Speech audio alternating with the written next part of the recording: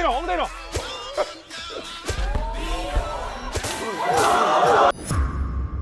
정신이 썩어 빠졌어요, 진짜. 스트레스 안에 완전 빠져 있어. 너무 상태가 안 좋은데요.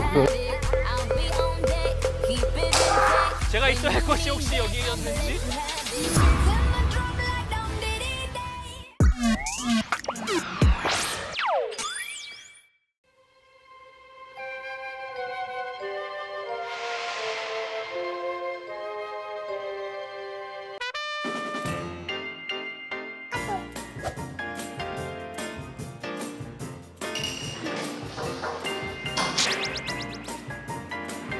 안녕하세요. 이게 무슨 저희 일제 마술 그런 거 했었어요? 왜 안 하요? 근데 어딘데요? 원래 절대 안 늦잖아. 원래 절대 안 늦죠. 하필. 시계 의자가 더 좋네요, 제 의자보다. 누가 2등할 것 같으세요? 2등은 침착맨, 기안84가 꼴등. 보통 이런 식입니다. 작가님! 죄송합니다. 올라가 계세요, 제가 마지막은 아닌 것 같은데요? PD님이 안 들어오신 거 보면? 죄송합니다. 지금 정확히 23분에 오셨네요. 아니, 여기는 의자 자리고 저기 앉으셔야 돼. 시간이 얼마나 귀한 건데. 기한은 빼죠. 이게 한 명 때문에 몇 명이 기다리는 거예요. 전화 한번 해볼까요? 뭐해? 하고 있어. 이놈 봐! 자기도 늦었으면서. 내가 너보다는 빨리 왔어. 너 때문에 펜샵에서 지금 몇 명이 있는 줄 알아? 지금 PD님은 지금 밖에 바람도 지금 찬데 너 올 때까지 500불만 기다리고 있어. 제주도 설화야? 서로 안 듣는 것 같은데? 이게 통화야? 제대로 늦던가. 제대로 듣는 건 뭔데? 이거 그대로 나가도 되나요? 카메라 들고 있어? 당연히 들고 있죠. 죄송합니다. 너는? 왜 늦었어? 나 진짜 뻥가지고 5시에 일어났어. 차가 예상 시간보다 훨씬 걸렸어. 지하철 타고 오지? 어? 지하철 타고 오지. 희민이 얘를 죽여야 돼. 정신줄 났어. 대가리 한번 깨져. 네? 이대로 냅둬요? 죄송합니다. 너무 일찍 일어났어야 되는데 죄송합니다. 죄송합니다. 아이고. 지금이. 아니 아까랑 다른데요? 희민 씨. 아까 전화를. 아니 늦으려면 확실하게 늦어야 된다더니. 무슨 생각을 하시는 거예요? 이 새끼한테 입만 벌리면 거짓말이 자동으로 나와. 잠깐만. 이거. 시간은 우리를 기다려주지 않는다. 예. 이런 또 좋은 교훈을 오늘 하나 얻네요. 시간 약속을 잘 지키는 여러분들. 죄송합니다. 죄송하다는 말밖에 드릴 말씀이 없네요. 오늘 재성 특집인가요? 저희 오늘 정신건강 지식이라서 동물병원 아니에요 여기? 짐승 취급 그러니까. 하는 건 아니죠? 비스트 취급. 자, 저희 앞에 지금 도화지가 있습니다. 이게 뭘 의미하는 걸까요, 이게? 뭐 딱 저거지 뭐. 그림 심리평가. 마음이 닫혔네, 열렸네. 저는 궁금한 게 뭔지 알아요, 희민 씨? 망가졌네, 안 망가졌네가 아니고 얼마나 망가졌는지가 궁금해요. 망가진 건 규정 사실이고. 예. 그럼 저희 얼마나 망가졌는지 선생님 모셨거든요. 안녕하세요. 저는 심리상담 전문가 박경화 교수라고 하고요.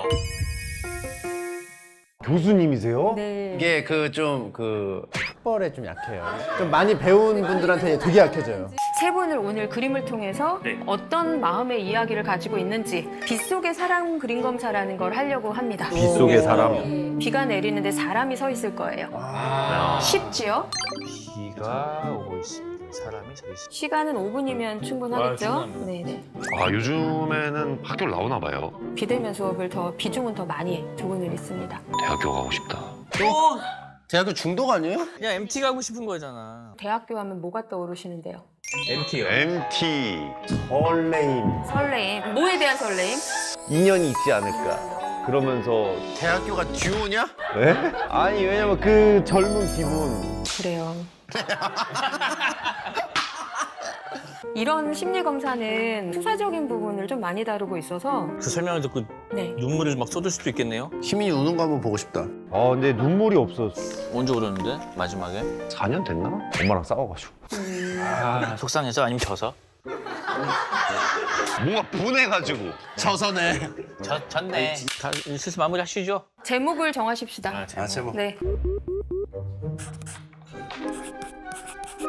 비 오는 날 이런 건 안 됩니다.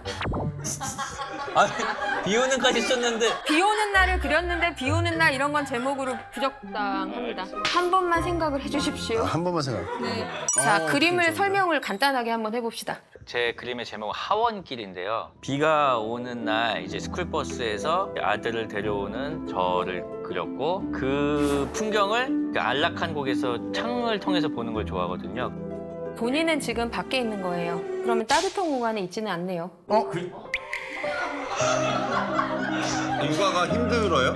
이 느낌을 본인이 추구하는 느낌이기도 하거든요. 그렇죠. 이 고양이처럼 아무것도 안 하고 따뜻하고 안락하고 안전한 공간에서 그냥 쉬는 것 같은 이 느낌. 실제는 비를 다 맞고 있는 상황이에요. 사실은 이 비는 스트레스거든요. 여러분들이 지금 그린 비가 억수로 쏟아지고 있어요. 지금 다. 네, 비가 세 분 다 모처럼 쏟아지네요. 선생님 추가해요 비. 스트레스 많다고 하니까 더 추가해. 스트레스가 많은 게 중요한 게 아니라 이 많은 스트레스를 내가 어떻게 감내하고 있는지가 중요한데 우리 주 작가님은 이 그림을 보면 굉장히 따뜻하거든요. 세 분 중에는 가장 따뜻하죠. 성격이 그래서 제일 좋은 분일 정확합니다. 맞아요. 제일 좋아요, 성격. 유연한 사람. 예. 이제 기안84님 같은 경우 빌딩 같은 것도 막 자기를 둘러싸고 있잖아요. 이런 으리으리한 빌딩, 차가운 도시의 남자. 뭔가 쓸쓸할 것 같은? 그림에 있는 게 자기랑 빌딩밖에 없어. 더 부자가 되고 싶다. 근데 내가 앞으로 어떻게 될지 모르겠다. 누가 좋아해 저런 사람을. 너무 악담이잖아. 누가 좋아해 저런 사람을. 어쨌든 이 사람이 주인공인데 주인공이 눈, 코, 입도 없고 자아가 몽달 귀신이. 네, 몽달귀신보다는 눈, 코, 입은 사회적 상호작용을 얘기해요. 주변에 있는 사람들하고 너무 스트레스 많이 받고 별로 이렇게 관계하고 싶지 않아 하는 마음이 있는 거고 하나하나 다 자기에게 가지고 있는 숙제이며 이걸로 다 둘러싸여서 지금 다른 걸 볼 수가 없어. 이런 물 웅덩이도 스트레스의 양을 얘기하는 거라서 포화 상태예요. 너 스트레스 너무 그래서 스트레스 안에 완전히 빠져 있죠, 풍덩. 네, 너무 상태가 안 좋은데요, 그러면? 눈이 촉촉해졌어요, 진짜. 부동산만 가지려고 하지 사람은 없네요. 사람이 없죠. 네가 대학교를 지어봐. 그럼 다 해결돼. 그리고 우리 이제 이말년 작가님 마지막을 한번 보면 우산과 시원아. 비가 오면은 차로 이동을 안 하고 걸어서 출근을 합니다. 휴대폰을 하면서 가야 되는데 우산을 쓰면은 이 어깨를 항상 이렇게 하게 되거든요. 그래서 요거를 한번 표현해봤어요. 굉장히 잘생겼네요, 실물을 보니까. 갑자기요? 심리 테스트 안 해주시고 왜 갑자기 칭찬해주세요? 아니, 그런 말 하지 마세요. 질투예요. 이분이 아니 왜 갑자기 난 염세적이라고 그러시고 나는 얼굴에 표정도 없다 그러시고 선생님. 저는 괜찮아요. 기안84가 잘생겼다고 해주세요. 저는 기안84님 팬이에요. 기안84님 알겠습니다. 정말 심리평가 좀 부탁드릴게요. 우선은 비가 스트레스면 이것을 감내할 수 있는 대처 자원으로 우리가 우산 이런 걸 봐요. 우산은 되게 큰 걸 썼기 때문에 다 강도는 꽤 있다는 거 이야기하는 거고요. 검정 색깔 우산 같은 경우에는 자기를 가리는 용도기도 하거든요. 소소한 것들은 버럭도 하고 그렇게 하실 텐데 본인이 정말 힘들거나 너무 많이 이 스트레스를 받은 거는 잘 드러내지 않을 수 있을 것 같아요. 맞아요. 말년이 형은 네. 이렇게 가면을 써요. 이렇게. 그 힘든 일 있으면 말을 해요. 제가 말을 안 했던가요?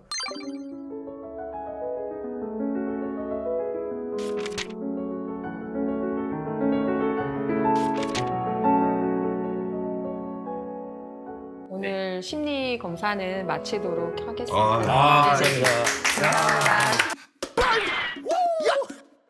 안녕하세요. 안녕하세요. 안녕하세요. 무용치료사 최정아라고 하고요. 모든 움직임들로 그 사람의 마음이나 몸이 좀 편안하고 안정감 가질 수 있도록 도와드리는 직업이에요. 친구들 만나면 힘들어 얘기하다가 징징이. 잠시만요. 우리 놀리기 없기. 얘라 이 못난 사람아. 아니요. 네. 이것도 하지 마. 자기가 제일 많이 놀리는데. 놀리지 마세요.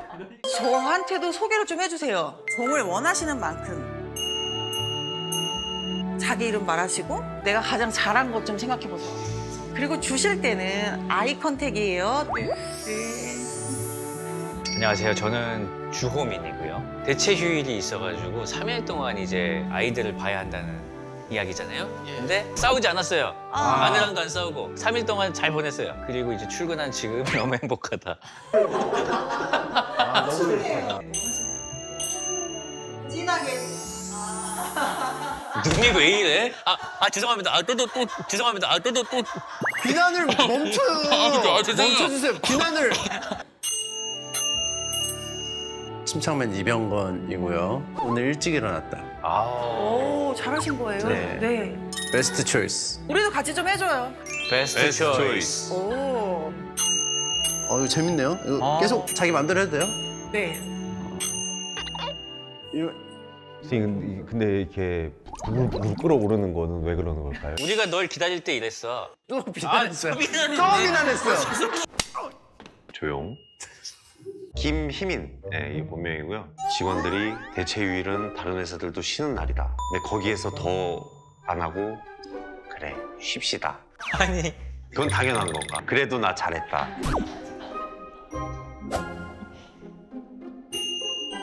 대체휴일에 직원을 쉬게 하다니. 아까 비난하고 싶은데 입 틀어박은가? 잘했어요. 고마워요. 잘했다. 저희 좀 몸을 깨울 거예요. 움직이기 위해서 눈 감고 오징어가 될 건데 제가 뭔지 보여드릴게요. 스트레스를 좀 밖으로 날려버리겠다, 환기시키겠다는 생각으로. 갑니다. 시작! 움직이는 오징어를 상상해보세요. 움직이는 오징어를 상상해보세요. 너를 놔버려도 돼. Oh yeah. 어두운 조명 아래 또 시작되는 move. 안가는 눈빛 멈추시고요. 투명한 창가에 너를 사랑하는 묘한 그 느낌. 주세요. 여기 있는 4명의 사람 중에 누가 가장 편하셨어요? 호민 작가님. 저도 말년 작가님. 저 호민 작가님. 이 사람이랑 만났을 때 조금 더 편안하구나. 난 이 사람이랑 만났을 때는 조금 거리가 필요하구나. 이걸 아는 거예요. 이제 좀 풀리셨나요? 네. 지금 내가 나한테 해주고 싶은 말. 잘하고 있다. 잘하고 있다. 호민아 잘하고 있다. 하나, 둘, 셋. 호민아 잘하고 있다. 잘하고 있다. 띠르띠르띠르띠르띠르띠르띠르띠르 호민아 잘하고 있다. 잘하고 있다. 병건아 잘했어. 병건아 잘했어. 띠르띠르띠르띠르띠르띠르띠르띠르띠르 시민아 잘하고 있다. 시민아 잘하고 있다. 시민아 잘하고 있다. 시민아 잘하고 있다. 띠르띠르띠르띠르띠르띠르띠르 너무 쑥스러워요 이거. 지금은 잘하고 있다지만 이 톤으로 부정적인 얘기도 많이 들으셨을 거예요. 그럴 때 어떻게 하셨어요? 술 먹고 욕하고. 지금 이런 경험을 통해서 지금 불편한 걸 쉽게 얘기하실 수 있잖아요. 네. 어떠셨나요, 호민 작가님? 제 몸을 제가 느끼니까 내가 여기 있었구나. 어떠셨어요, 박문 작가님? 졸리네요. 졸리면서 편안하다. 저도 졸음이 쏟아지네요. 맞아요. 이게. 그러니까 얼마나 긴장하고 계셨던 거예요. 의미 있는 삶을 살기 위해서 고민하는 사람들이 훨씬 더 스트레스가 많다라고 해요. 그래서 내가 그렇게 고민하고 있는데 나 왜 그래? 이게 아니라 뭐가 부족하지? 난 무엇을 위해서 하고 있지? 라고 생각하시면 될 것 같아요. 네. 오늘 저도 만나서 너무너무 즐거웠습니다. 정말 감사합니다. 감사합니다. 인생에서 큰 의미를 찾지 말아라. 그대들은 그렇게 대단한 사람이 아니다. 내려놔라. 내려놓고 다음 코스로 가실까요? 작가님도 내려놓으세요. 분량이 재미없게 나올 수도 있고 조회수가 안 나올 수도 있고. 스트레스 받지 말아라. 깨달아 버렸어. 근데 저희 어디로 가나요? 오늘 저희 템플스테이 가는 거예요. 템플스테이 유경험자들이잖아. 형, 나 내려가서 고기 먹자. 2년 동안 절에 갔었어. 저는 그러면 가서 참여할게요. 공기가 달라, 공기가. 공기가 다릅니다. 여기가 월정사군요. 엄청 잘 돼 있어. 여기가 되게 잘 돼 있어. 전체적으로 엄청 절 넓고. 자체가 엄청 커. 아니, 바닥도 깔끔해요. 재단이 약간 윤택한 재단인가 보다. 또 돈 얘기한다, 또. 죄송합니다. 사바하. 아, 이런 야트막한 담장, 기와 이런 거 너무 이뻐. 이게 오히려 건축비가 이게 또 돈 얘기하네. 제가 그냥 쓸데없는 얘기를 하는 게 아니라니까. 아니 그런 거에 관심을 가질 나이잖아요. 으슬으슬하다, 여기 산속이라. 좋네. 자, 여기로 가봅시다. 와. 안녕하세요. 안녕하세요. 한 잔씩. 네. 작가님도 고민이나 예. 번뇌 같은 거 있으시면 상담하지 마. 아니 내가 고민이 더 많아. 고민이 뭐예요, 선생님? 아유 나 책도 만들어야 되지, 논문도 써야 되지. 그 대학 그 과정 계신 거예요? 내가 우리나라에서 박사회가 제일 많은 사람이에요. 나 1등이야. 스님도 약간 그 집착하세요? 그런 왜 이렇게 집착해? 1등에 좀 집착하세요? 그 스님 명함 보니까 여기 교무국장이라고 돼 있는데. 예. 스님들을 관리하는 게 이제 교무. 스님들의 스님. 한직입니다, 한직. 그래서 유튜브를 하게 되신 건가요? 왜? 동종업계잖아요, 유튜버잖아요. 제가 선배지만. 후배님이시지만. 좀 외람될 수 있는데요. 조회수가 안 나오시면 번뇌를 느끼시는지. 그런 것 같다. 다음으로 넘어가라고. 스님은 그럼 언제가 제일 행복하세요? 저는 별로 행복한지를 모르겠어요. 뭐 하이데커처럼 죽음을 생각하는 사람이 가장 행복할 수 있는, 돈만 갖고는 인간이 행복하지 못하다는 거죠. 엄청 집착하거든요. 형님들이 좀 어떤 위선의 가면을 쓰고 있잖아요. 돈 좋아한다고 빨리 얘기하세요. 스님, 그래서 신과함께는 어떻게 재밌게 보셨습니까? 진짜 깨달으셨네요, 알고리즘을. 명당도 거기 이름 쓰는 자리가 있어. 되게 좀 수다스러우시네요. 유튜브 해야지. 오늘 하게 될 거에 대해서 여쭤볼 게 있는데. 여러분 이제 몸으로 때운다던데? 아까 뭐 이렇게 얘기하라고. 예. 아, 족구요? 스님들이랑 족구하면 여러분 100% 집니다. 아니, 왜냐면 이게 공이 몇 개인지 상대가 볼 때는. 우리도 있어. 이쪽에도 한 명 있어. 저희도 있어. 질 수 없어. 질 수 없어요. 질 수 없어. 질 수 없어.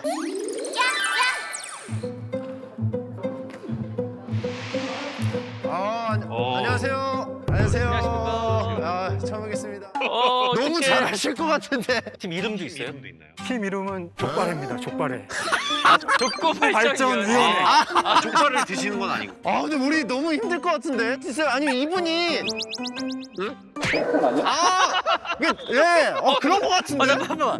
잠깐만. 아유 딱이네. 너무 못하면 나 일로 온다. 일단 이렇게 해보고. 제일 에이스야 우리 중에. 왜냐면은 웹툰 작가에서도 그 족구를 하는 모임이 있거든요. 아니. 인대가 파열될 정도로 열심히 하셨어요. 저희 그럼 한번 몇 점 내기 한번 해볼까요? 15점에 내기를 해도 될까요? 뭐를 거시겠습니까? 지시면은 예. 그거 좋네. 알겠습니다. 알겠습니다. 결승입니다. 갑시다. 나는 이쪽 팀인데. 아, 또 저희가 하니까 잘해. 오.